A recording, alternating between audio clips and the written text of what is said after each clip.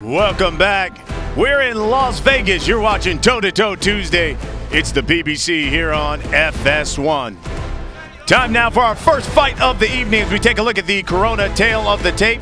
Lanell Bellows taking on Antowyan Aikens, and as you can see, Aikens is younger. He's got a substantial height and reach advantage. Let's see if he uses those advantages in this fight or if Bellows can get on the inside and fight. Both men are in the ring. We get the official introduction from Ray Flores. Ladies and gentlemen, good evening and welcome to Sam's Town Live here in Las Vegas, Nevada, live on FS1. This is Premier Boxing Champions. The action begins with 8 rounds in the super middleweight division. The 3 judges ringside are Tim Cheatham, Patricia Morse-Jarman, and Dave Moretti.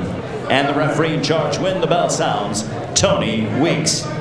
Introducing first, fighting out of the red corner, wearing the blue with the white trim. His professional record, 10 wins, no losses, 1 draw, 1 win coming by way of knockouts.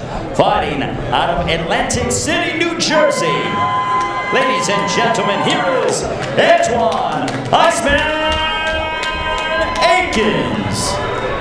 Across the ring out of the blue corner, wearing the gray and the blue. As a professional, 14 wins, 1 loss, 1 draw, 7 wins coming by way of KO. Fighting out of Las Vegas by way of Los Angeles, California.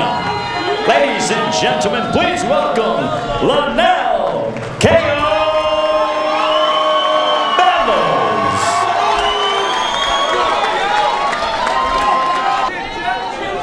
Well, Lanell Bellows started boxing late at the age of 21. Says this is his first time fighting on national television. He says, people will see tonight, no one outworks me.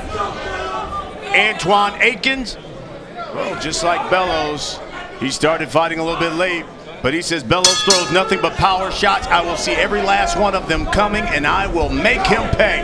This is round 1. Aikens comes out. He's got the blue trunks. Bellows, he's in the gray trunks. Be first, Bellows, let's work. Be first,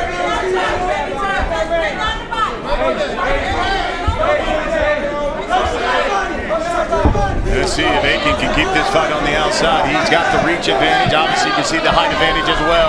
As Bellows is going to try to get his way inside. He says he's going to work his way with the jab to get on the inside. This is the feeling out process for both guys. Bellows is trying to establish himself with the jab, and the other young man is trying to establish his range with his jab. Also, it's good to hear that Bellows say he wants to use his jab to work his way in. Coming from a short guy, I know that's what you got to do. You got to use the jab. Here's the stiff jab, too, by Bellows. The jab seems to be pretty effective so far, too. Bellows missed with that left hook, and young man, I'm talking about Bellows, Sean, who you know fairly well. You sparred him not too long ago, a couple years ago. Yeah, we've done a number of rounds together, so for me it's just good to see him in here doing this, and I want to see what he does. The jab is going to be key, pivotal for him, and he's using it right now. I like to see him use it a little bit more. He's getting a little wild with his hook. You know, when you're a guy that likes to rely on power, you will get away from the jab. Even the jab has power on it, so you can. Even the jab is a sign that that's kind of what he's looking for is for power to knock him out.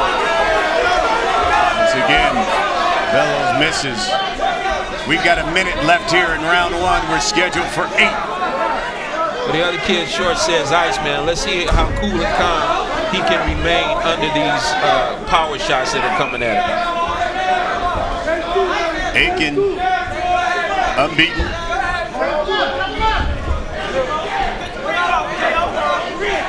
Has just 1 draw on his record, and that came in his last fight last November. Yeah, let's talk about Aikens a little bit. He's got to use his jab. He's got to use the reach. And like we all know, he's got to keep Bellows on the outside. He's not doing that right now. He's just looking, watching, waiting. Again, that filling out round, I guess, you know, both guys are just not sure of themselves right now. And one guy's trying to establish the power, the other guy's trying to figure out what he wants to do.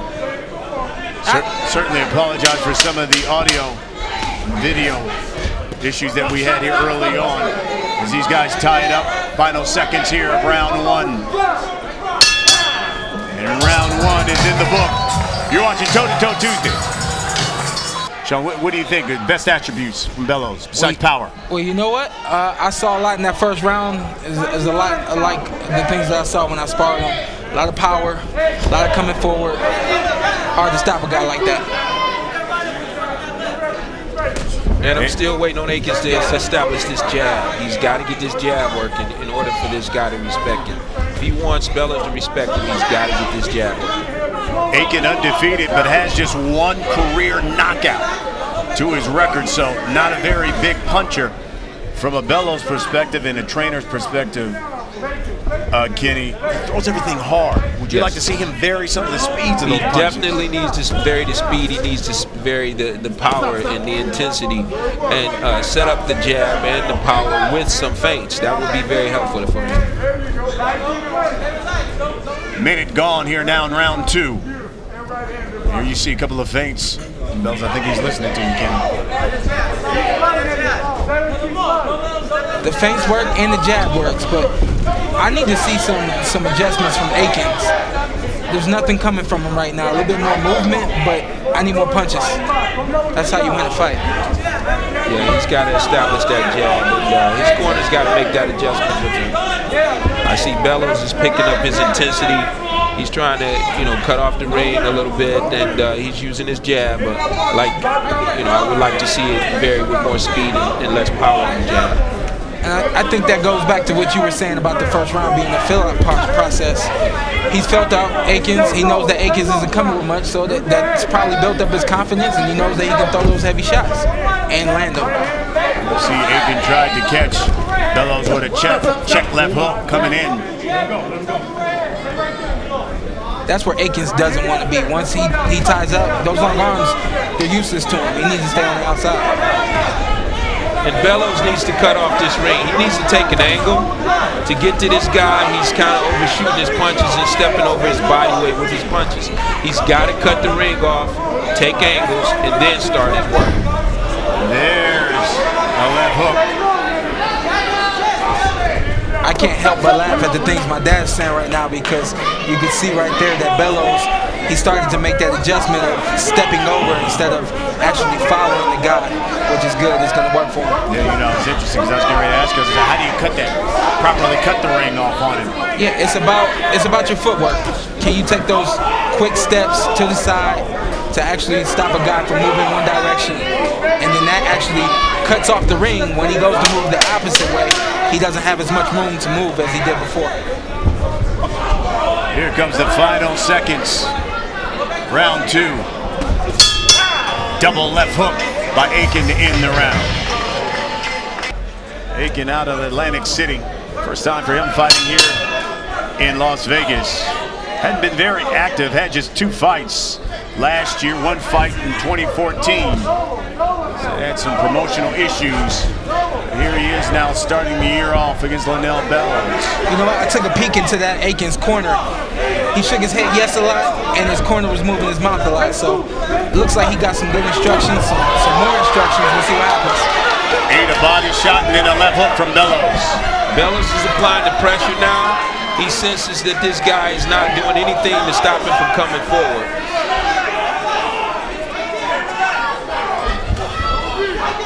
And that alone can make the difference. Sometimes your activity, the way you're moving your body, the energy, that alone will wear down a guy, will make him wonder and think, stop his motions, all that. So it's good to see him using those body feints and more energy. Can't rely on your power though. You gotta use your jab to get where you're going. He needs to cut this ring off, take those angles, and get to this guy's body, slow him down a little bit. Is there really that much power in that jab, or is Aikens just flying back? What's going on there? No, we got a guy that's stepping with all of his power on his jab. That's why his body weight is leaning over his punches. Yeah. That's why he's reaching with his shots. He doesn't step with his hands and feet working together. He's kind of stepping into it with power, and that's about it. We're halfway through round 3. Bellows again, another jab in these gray trunks, Aikens in the blue trunks. And so if you're Aikens, you know you don't have a lot of power. You got a bigger guy in front of you. What do you do to win rounds here? He needs to work that jab more. He needs to punch in combination. This is something that they should have had figured out before they got here. It's a little late to be trying to figure it out now. He's got to let his hands go. Aikens very indecisive right now. He wanted to throw a jab. Bellows was coming in. He stopped. Went to hold. That won't get him a victory tonight. Bellows continues to touch him with his jab.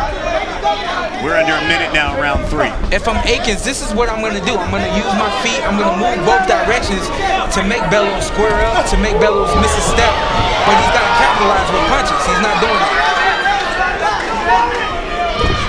There you go. And action picks up now.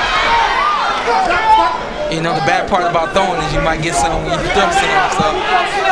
Yeah, but if Aikens wants to win this fight, he's got a punching combination. Yeah, he's going to have to mix it up at some point.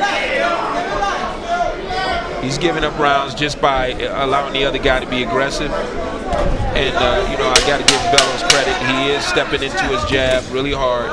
So I can understand why Aikens doesn't want to be there. There's a jab to the stomach by Aikens. And a right hand by Bellows at the bell. Lanell Bellows is really building confidence round after round, becoming more aggressive, and you know the other guy's going to have to do something to stop this freight train from coming at him. Well, the Iceman has been put on ice so far in this fight. Yeah, Iceman needs to heat up. There's a left hand by Bellows. He's got to show a sense of urgency to win some rounds here, because I see him as being down in these rounds, and it's from inactivity. Combination by Bellows. Take a look at how you've got. The fans have this one scored so far. You've got Bellows pitching a shutout. I would agree with that.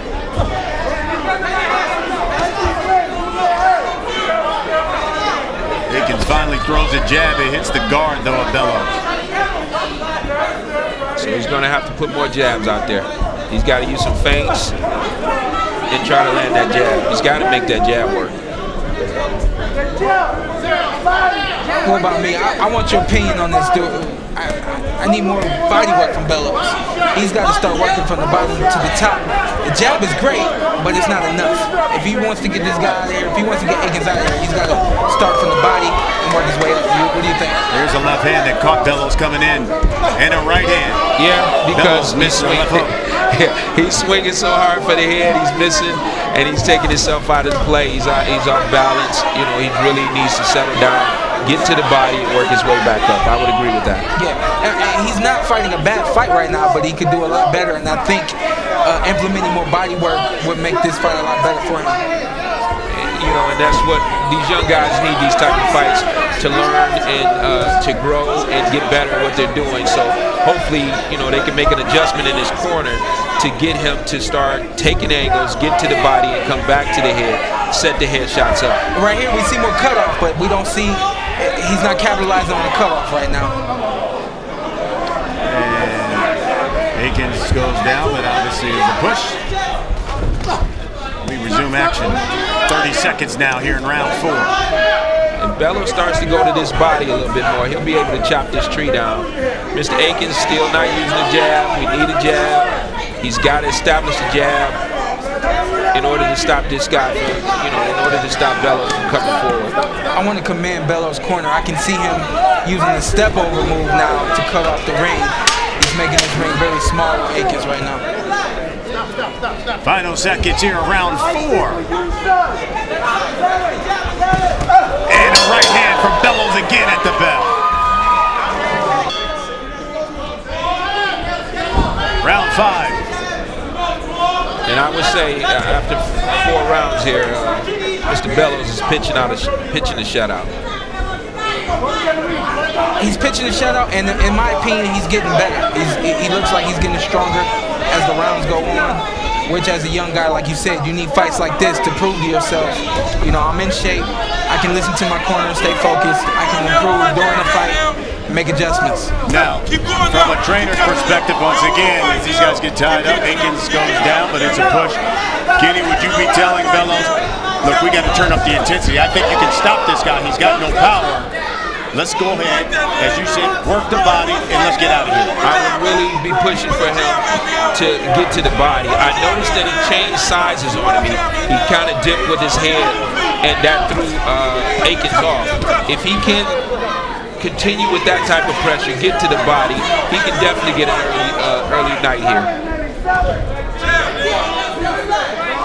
I think as a fighter, you can see what can happen, what will work. I just want to take my headset off and scream to Bellows to go at the body, because he goes at the body, this is going to end soon. Yeah, he's definitely a headhunter. Yeah. And he needs to you know, get to the body, and the head will follow. There we go. Halfway through, yeah, round 5. There was a good right hand to the body that time by Bellows. Follows it up with his left, and then another right hand. So if we can get a left hook to the body along with that right to the body, then we'll start chopping the tree down.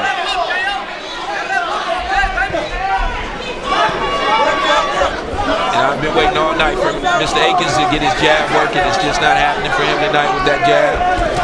Now the right hand. Taking some shots. Drop Aikens. Big right hand.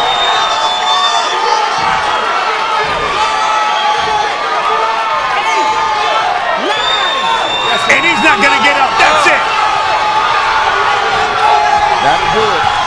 Ladies and gentlemen, the end comes at 2 minutes 8 seconds of the 5th round for your winner by knockout, Lanell Bellows. Lanell Bellows lives up to his moniker, KO. He gets the KO of the Iceman, Antowyan Aikens, as he puts him on ice with that right hand. When we come back, our next fight, you're watching the PBC here on FS1.